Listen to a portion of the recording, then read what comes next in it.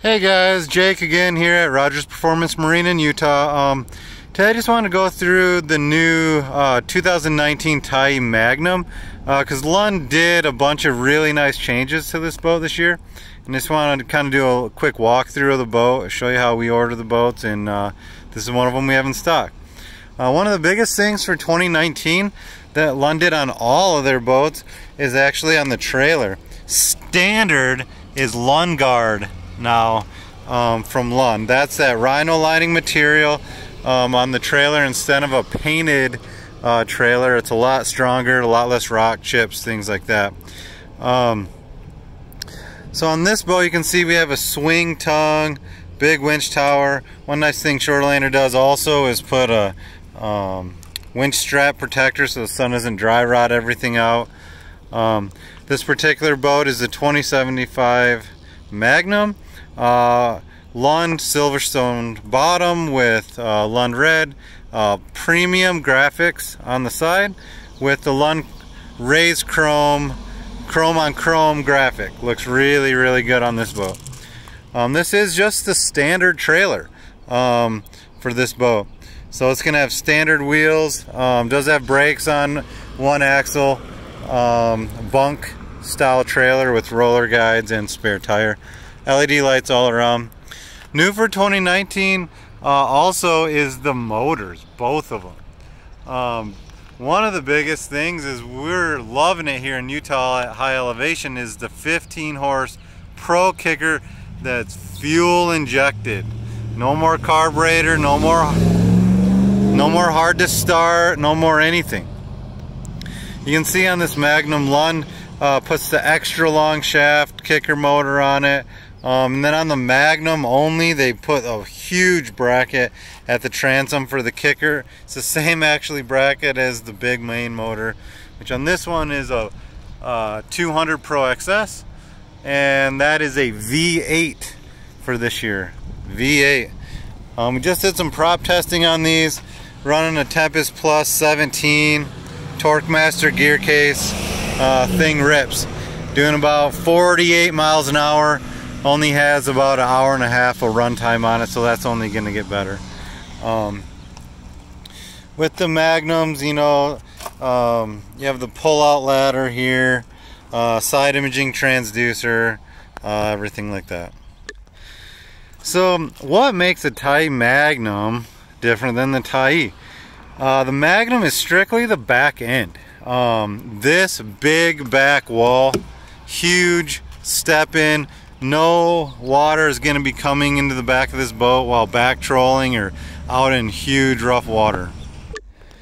So from the inside, the transom, you can see big back transom, no flat decks or anything like that. This is going to have jump seats over here. Those flop out.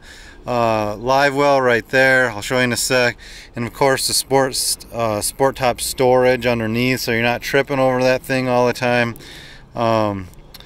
Lights underneath, big live well in here with lights in there, cup holders, tool spots, everything like that. This one is powered with the U-Flex steering. That is new for this year, and they've kind of done a running change now. You can get it with C-Star, U-Flex, Panther power steering, or the Merc power steering. This works pretty good on this engine.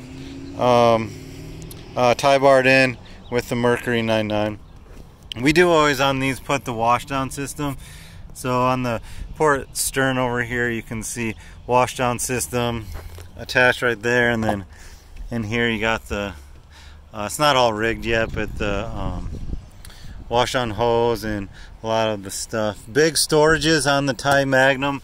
It's lockable on the side, both sides, and then I tend to order the boats with lots of accessories, so rod holders, fire extinguishers, sport track brackets, extensions, cup holders, you know, pretty much everything you can get with it. A lot of times even downrigger mounts. Then, you know, you don't have to buy all that stuff later. It's already just included in the price of the boat. So if you didn't know, standard on the the Tyees are these Pro Ride seats. You get 4 of those standard. We've upgraded the front two to pilot chairs, all on air ride pedestals, so you can see everything's on air ride. It's the way to go. This is one of the best running Lund hulls there is, but man, it's just super nice to have the extra seat and the extra air ride. Also, what's brand new for this year is the dashes. So for 2019, Lund reconfigured the starboard dash and the port dash. A lot more updated looking. You can even get it where the storage is. You can get it where there's a cutout for like a 7-inch Humminbird. You can get vessel view at the dash. This particular boat is set up with DTS gauges or SmartCraft gauges right here. 9-inch Humminbird that is linked with the Altera at the front here. Really like this configuration. It's super comfortable on the water. We've been out in these boats a lot lately. They just continue to keep getting better and better. That's a Lund thing. Always better and better. Our shop does a killer job with, again, wiring. We make everything super clean. Quick release mount here on the Minn Kota. No wires everywhere. You want to pull that off because it's on a quick release.